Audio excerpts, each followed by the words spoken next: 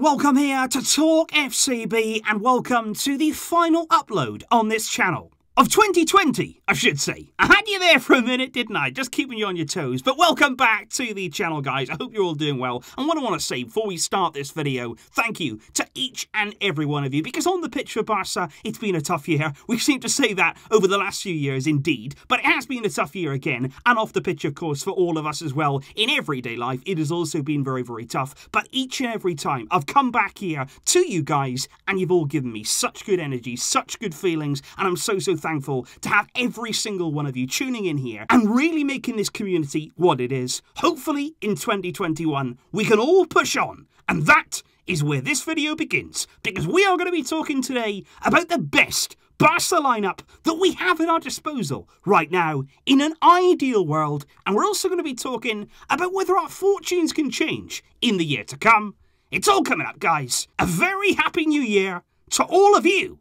Let's do it. Because indeed, in terms of your questions, guys, many of you actually came on and I thought raised some absolutely brilliant points. Because many of you were saying, you know what, are we actually doing that badly? In terms of results, yes. In terms of points on the board, it's been an absolute disaster so far this season for Barca. But in terms of performances, you just feel as though we're not a million miles away. We're not all that far away from getting it right. But it's just a case of an individual mistake. It's just a case here about a miss at a bad time, a game-changing moment that always seems to backfire upon us and always seems to hurt us in the maximum way possible. And I think honestly, guys, football, it is a game of fine margins. That is something that if you've followed this sport now for a long time, you'll know that only too well. It doesn't take much to go from the top back down again. You think about it in 2015, we had the world at our feet. We were treble winners. We had the best front three the world has ever seen. We were looking as though we were going to dominate football for many years to come. But it all comes crashing down if you make the wrong decisions at the wrong time. If things go against you, suddenly you can find yourself a long way away from where you once were. But it happens in the opposite way too. Yes, we may feel as though right now we're right down there. We are struggling. We are at an all-time low in terms of where we've experienced Barcelona to be.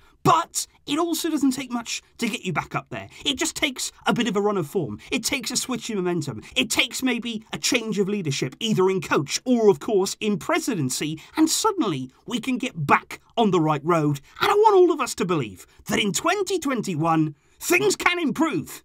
Things can get better. And I think in particular, guys, when you are looking, of course, in terms of that best lineup, what is the best lineup that this Barca team, with the players that we have at our disposal, what will be the best lineup if everybody maybe was fit? You think about the injuries that we've had this season. Ansu Fati out for a number of months. You've had Dembele picking up injuries too. You've had Gerard Piqué, who's also been out for a long time. Sergio Roberto. We have not had it easy. By no means this season has Ronald Koeman had an easy time of it, and neither have us fans. But in terms of those PSG games in mind, and beyond, I want to look here at what in an ideal world, if everybody was fit, what would our best team be? Because I honestly believe that after you've seen this, after you've looked at the players that we do have and will continue to have into 2021, we can do this. We can still be competitive as a team.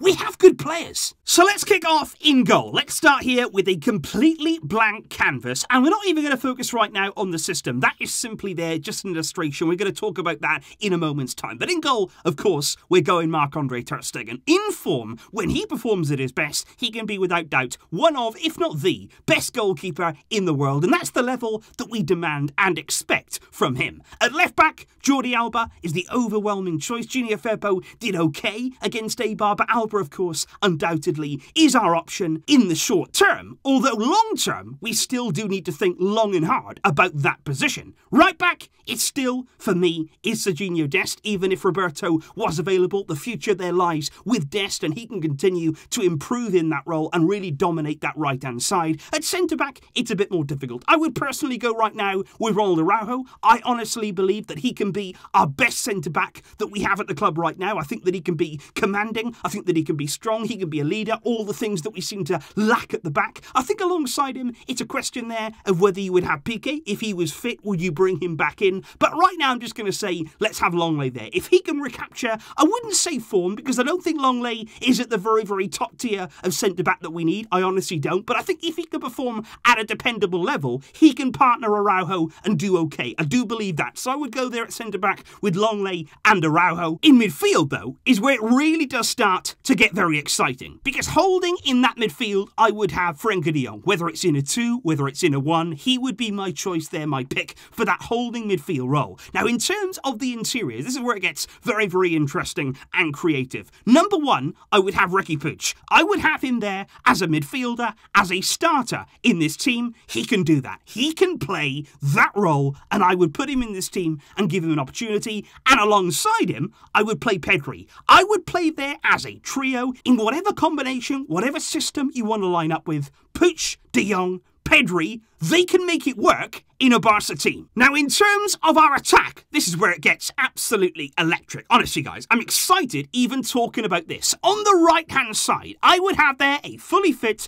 a fully firing Ousmane Dembele. Somebody there who can be a goal threat, who can be direct, who can be quick, who can give us width in this team. He would definitely start for me on the right-hand side. Messi would be in a central position. We're going to talk about his role in just a moment's time. And on the left, it would be Ansu Fati, back in the team, hopefully back from injury around the end of February, start of March, and that will complete my personal best lineup. But let me just explain to you guys why I personally think that this could work and why I feel this could be so effective as a Barcelona team. Of course, you've got here the 2 centre-backs and you've got full-backs who can go forward. That's a very, very simple setup. We all know about that. But then when it comes to midfield, you can do different things. Yes, you could line up here in a traditional 4-3-3. You could have Messi as a false 9. You could have Ansu and Dembele there playing as wide players. You can have good combination play here with the midfielders. But you could also do different things too, because the thing about this front 3 is it's very, very flexible, because you've got Messi here as that false 9. You can have him here dropping in and combining with Pedri like we know that he can. He also combines very well with Riqui Puig. We haven't had the chance to see it very much, but whenever the two have played together, they have combined well. And what you then have with Ansu Fati is not just somebody here who can play as a winger, but he can also drift into that number 9 position. So when Messi vacates that space, Ansu can very easily, very conveniently move into that. And of course, Alba there, he can have the freedom to roam on that left-hand side. But it also works in exactly the same way if you really wanted to stick with that 4-2-3-1 formation. You could quite easily here play De Jong, you could play Puig in the holding role, you could have Messi and Pedri here linking up in those central areas, or you could even swap it round. We have seen Pedri playing in that deeper role, and you could then have Puig as the 10, or in game, you could just keep switching it. You could just keep playing it so that the opposition don't know what's coming. The unpredictability factor, the fact that any of these players could take up any position at any given time, that's something too that will really help you. The fact that when Ansu Fati comes in here, maybe Lionel Messi will want to go out on the right-hand side, maybe Dembele will want to switch to the left, but that's what it's all about. Remember when we had MSN, you didn't know where one of them was going to be at any given time. They were so unpredictable, their movement was electric, defenders couldn't pick them up, and that's what it's all about. I think that's a team that has so much creativity, so much quality there going forward, and I think when you look at our team right now, what we lack is all of that. We don't have a lot of goal scorers in this team. We don't have a lot of players there who can create chances after chances, but you look at that team, and you couldn't tell me that we would not score an abundance of goals, because we just would.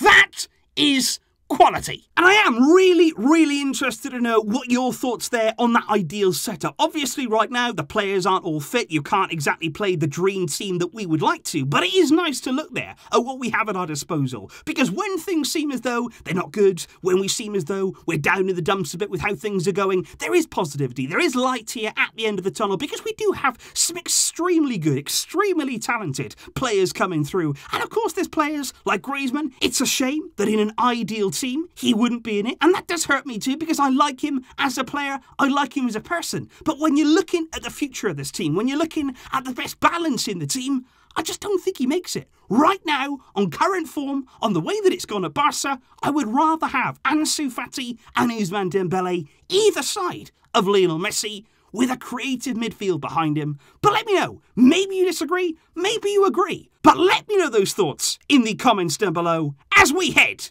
into a brand new year, and a year that we all hope will be better for us Barca fans. Thanks as always for your incredible support right throughout 2020, guys. And let's keep moving forward, and let's keep hoping for a better year to come. I will see you soon. This is me, signing off 2020. But until next time, as always, Visca el Barça.